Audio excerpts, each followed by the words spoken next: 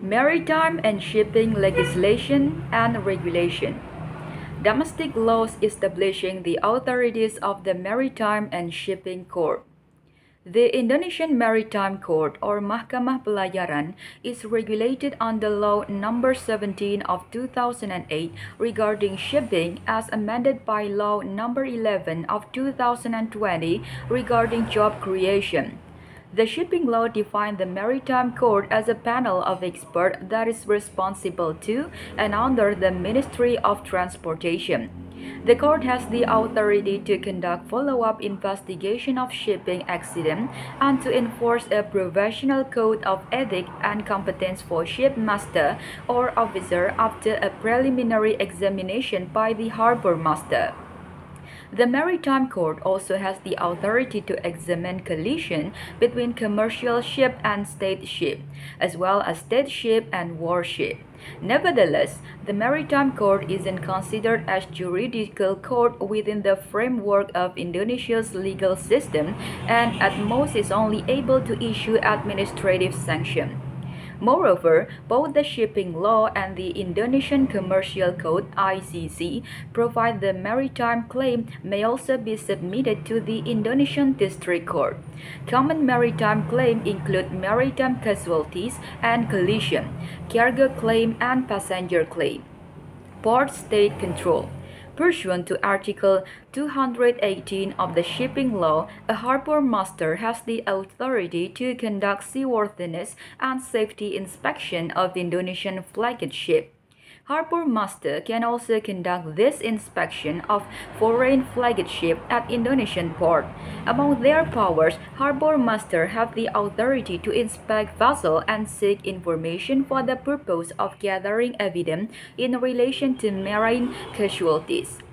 Specifically, regarding port state control, Minister of Transportation MOT Regulation Number 119 of 2017 regarding foreign ship safety and safety check officers defined port state control as state supervision of the seaworthiness and safety of foreign ships entering ports to ensure the fulfillment of requirements implemented by harbor master.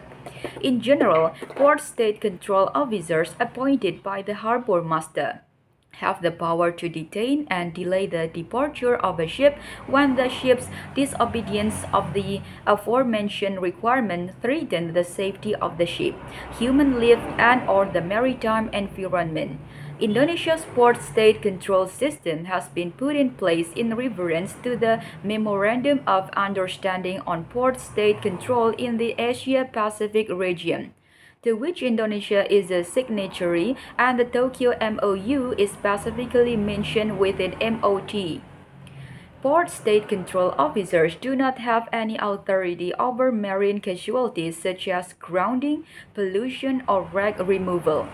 According to Government Regulation Number 30 of 2021, ship owners are responsible to manage grounding and wreck removal.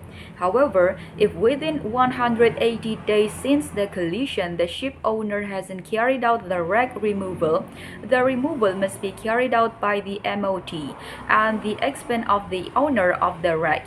If the position of the wreck and/or its cargo is disrupting the operation of the port and/or polluting the maritime environment, the harbor master may order the ship owner immediately to lift or get rid of the wreck and/or its cargo. Additionally, as written in Section 3.1 of the Tokyo MOU, the authority of port state control officers in connection with pollution matters is limited to inspecting a ship master of crew and their readiness to prevent pollution. Indonesia recently succeeded in fulfilling the right list criteria for the Tokyo MOU, which should help reinforce shipping safety and security in Indonesian waters. Domestic legislation applicable to ship registration. Indonesia's shipping law provides that an Indonesian vessel legal status is only valid if the vessel has already been registered in a certain jurisdiction. Pursuant to MOT Regulation No. PM 39 of 2017 regarding the registration and nationality of vessel, Vessel registration include the registration of the following: ownership right, granting of mortgage, and other proprietary right. The MOT has appointed the Director General of Sea Transportation to oversee this process. Requirement for ownership of vessel. In Indonesia, the operation or use of a vessel requires registration and licensing. The owner of a vessel can register the vessel in Indonesia with a vessel title transfer and registrar official appointed by the MOT.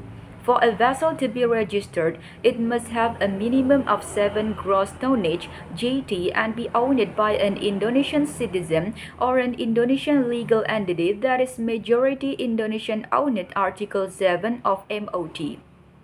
Provide that the following document must be submitted to vessel registration: proof of title on the vessel, identity of the vessel owner, taxpayer registration number, tonnage certificate, proof of payment for the transfer of title, and power of attorney.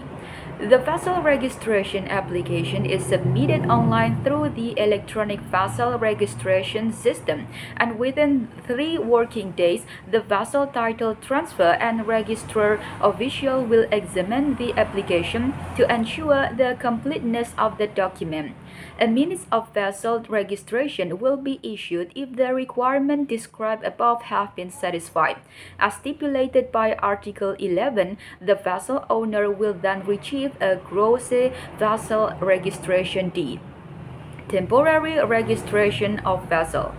MOT permit the temporary registration of vessels that are under construction in Indonesia or abroad.